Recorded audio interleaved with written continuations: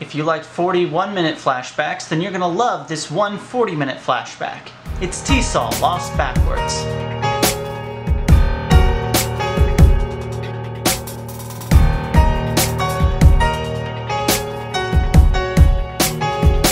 Hello and welcome to TSOL, Lost Backwards, a series where I watch the television show Lost in reverse chronological order and see if I can make any sense of it. My name's Eric Everly and I'll be your warden of time and space today. Let's check on Twitter. Alright, let's get to the episode. Oh dear, it looks like Baldy succeeded in blowing up the island. Oh, never mind, there it is. A pregnant lady in a red dress washes up on the island and is shocked when she can't see her own reflection. Guess that means she's a vampire. A vampire hunter naturally shows up and speaks Latin to her, then decides, screw my oath to defend humanity from the things that go bump in the night, I want to see what a vampire baby looks like. Aping the beginning of the hunt for the Red October, they both start speaking English before the viewer can get confused and think they hit the SAP button on their remote. They have some dialogue that so bores the vampire baby, he decides to come early. Oh, that's Jacob? Unborn baby sure has been causing a lot of angst on the island. Must be the heir to the throne or something. Oh wait, there's two babies. You know what that means? That's right, it's time to kill the mother. Alright, so this has all been a flashback, so they're not even telling us when these things begin anymore. The two babies are teens now, just teening it up on the shore. They find some game of Mastermind or something and decide to hide it from mother like it's a ratty porn mag in the woods. Jacob goes back home and has that stilted sort of dialogue that you have to have when you don't have any time to get to know two characters. Mother goes to other child and they talk of the nature of the universe and death, that sort of thing. So this must be some sort of creation myth. There's going to be some Cain and Abel moment between Jacob and other child. Jacob's, of course, Jacob. The other child is Black Smoke. The mother's Gaia and the vampire lady is Lilith.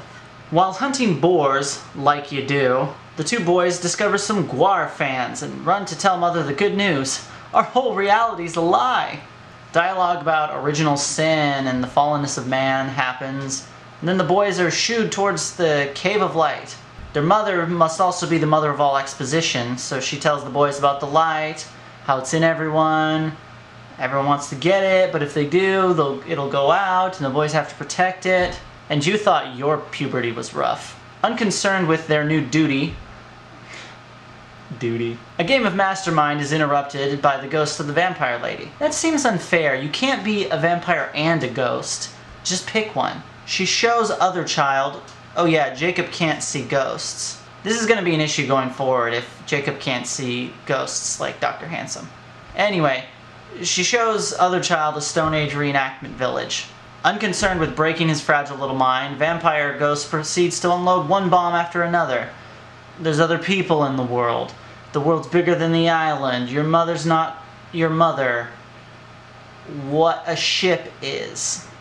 Other child tries to convince Jacob to run away with him and join the Stone Age circus, but Jacob overshoots by a couple millennia and goes all medieval on his ass.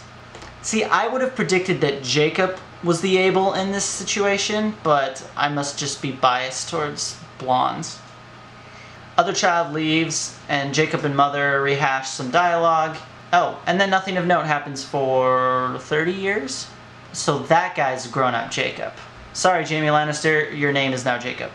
I guess they've learned to live in harmony with Stone Age people, because now older Jacob and other child are just hanging out.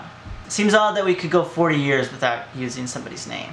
They talk of mother and sin and magnets. Other child wants to leave, so Jacob of course runs home and tattles. Mother visits other child who, forgetting that this woman killed his real mother, tells her of his plan to do everything that she told him not to do. Kids. Having never experienced foreshadowing before, other child misses the oncoming murder. And we never even got to learn his name. Mother takes Jacob back to the Cave of Light. Using the same vagueness that allowed us to go 30 minutes without saying one of 3 characters' names. Mother tells Jacob what's in the cave. Oh, also, never go in to verify what I'm saying about what's in the cave. That weird communion thing happens again, so I guess that's where Jacob learned it from. They're the same now, so I guess the cup was poison and now Jacob's a ghost? Well, at least they'll be able to see Handsome now. Oh, it turns out Other Child wasn't dead, just knocked off long enough for Mother to blow up the mine. Or rent some heavy demolition equipment. I wonder if Handsome is going to get some ghost demolition powers. That'd be pretty sweet. Seeing plumes of smoke, Other Child runs back to find that the entire village has been Uncle Owened and Aunt Barood. Other Child returns home to take his revenge on Mother. Then Jacob comes home and resumes the medievaling. He takes Other Child to the Cave of Light and knocks him out. Other Child's body drifts into the cave and down the waterfall. Boom! Freaking called it. Black smoke. The body of Other Child is buried in the cave with Mother. Oh. And this 41-minute flashback comes to an end, with Handsome and Kate finding the pieces of the mastermind in the cave. It's good we have all this context now. It would be very annoying to watch 100+ episodes of this show without it. Tune in next week when all this context pays off, I'll bet. In the meantime, follow me on Twitter at lost_backwards or my website, TSOL lostbackwards.wordpress.com. And of course, please subscribe on YouTube.